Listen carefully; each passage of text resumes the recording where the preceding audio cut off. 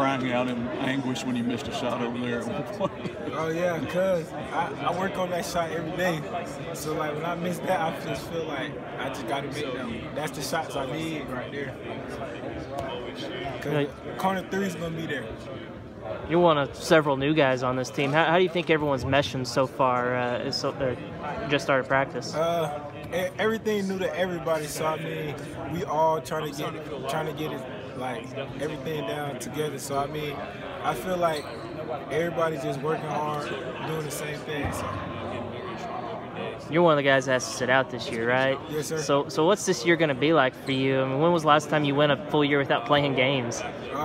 This year is going to be a grind, just getting better, just working on the system, just watching the SEC, and I don't remember the last time I sat out a whole year, so I mean, it's going to be different.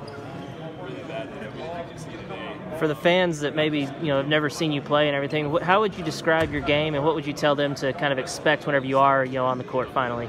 I'm gonna play hard. I'm gonna give it my all. I'm gonna play on both ends, not just offense. I'm gonna also be there on the defensive end. So I mean, you're gonna get a full player with me.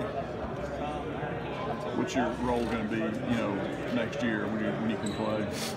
I mean, on this team, I mean, everybody got the freedom a little bit. So I mean, that's gonna be there. So I mean, my role, one of my goals I want to do, I just want to, be one of the good perimeter defenders. So I mean, that's my goal.